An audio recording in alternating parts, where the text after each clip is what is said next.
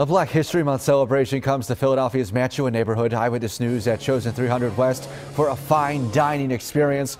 Local restaurant Kings and Queens, a taste of Liberia, provided a fine dining experience for the homeless and less fortunate.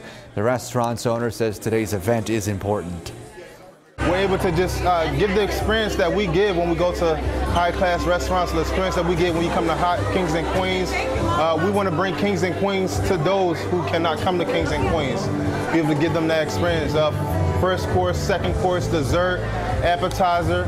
It's the second year the restaurant has partnered with the Chosen 300.